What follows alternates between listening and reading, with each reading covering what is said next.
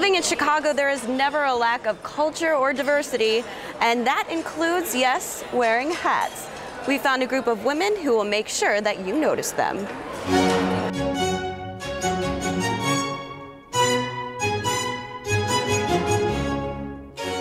You know, a lot of people like beautiful jewelry, a lot of people like beautiful hats. So you're a collector. Your head is bare. You need something, some kind of, razzle-dazzle on your head. If you thought hats were only for celebrities or horse races, think again. The once lost art of wearing a hat to accessorize an outfit is coming back, and people are starting to notice. People always remember the person with the hat. They will always remember it. I wear mine to the supermarket, and people stop me all the time. They're like, "Where did you get that hat?" Oh, love your hat, they just want to say something. Someone who can wear a hat like this out on the street, I think is great, and it shows that you have a lot of confidence in yourself. Chicago is one of the world's top destinations for buying a hat. Some of the finest come from the women who belong to the Millinery Arts Alliance, the city's oldest trade organization of hat makers. They make unique hats that range anywhere from $200 to $1,200. It's something one of a kind, something they'll have for the rest of their lives, and something that brings them joy. You sculpt a hat much the way you would sculpt anything, whether you're working with clay or working with different forms of stone. It's evident in a high-quality couture hat. We do offer things that are much more interesting than the pieces that are in the department stores.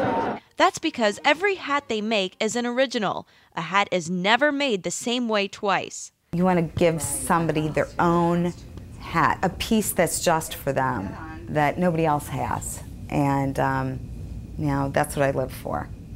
Making a hat is a very intense process and can take anywhere from 2 days to 2 weeks.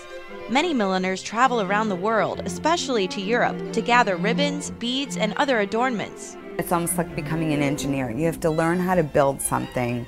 You have to go to school for it, and then you need to train in the field. There are a lot of details involved. Thinking about how you make the hat, how you shape the hat, and then how you keep that shape. You have to do it for the love of the art form, for one, and you have to be smart about what you do. Some milliners, like Loretta Corsetti in the Gold Coast, have their own studios.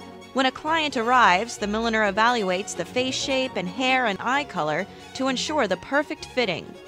The Alliance also organizes events throughout the city like this one at the Peninsula Hotel to showcase their work. Women from all walks of life attend in their favorite hats in search of a new one. I'm absolutely believe that the hat chooses me and not me choosing the hat. So I'm here to see just which one of these lucky, great hats are going to end up on my head going home. The milliners say they really enjoy converting women who would otherwise never think of wearing a hat. I don't wear hats. They squash my hair. They blow off my head. And I decided, looking at all these women today, that it's a very feminine expression. It's fun. I'm going to wear it. This hat's coming home with me. Yes. I couldn't resist the countless colors, styles, and shapes of hats and wanted to see what the fuss was all about.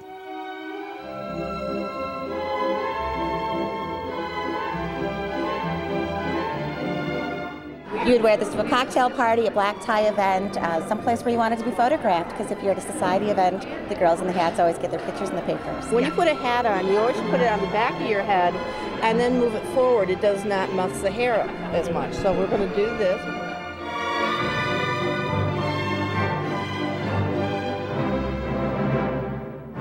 And what is this? This is a beaver velour printed in animal print, and it's got hand-beaded velvet flowers on it. So it's showing off your eyes, and it makes your chin look nice and narrow. It's doing all the right things. It's the right silhouette for you. There is no doubt that there is a flower on my hat. Wow. Come on, don't you look great? I feel great. See? I feel like there's like a transformation. That's the magic of hats. I'm not gonna lie to you, this feels pretty good.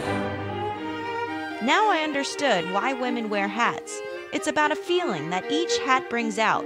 The milliners hope that others try it out too, and continue to spread the word that hats are not a thing of the past, and are for anyone who doesn't mind getting a second glance. People are aware of the woman who walks into the room wearing a hat. People are jealous of the woman who walks into the room wearing a hat. But it seems like as a society we're unused to being noticed.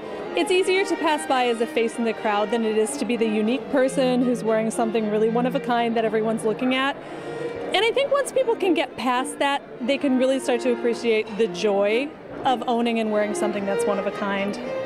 I think it's something that should really come back, and as a younger generation, I think that's something that we can do, is bring them back.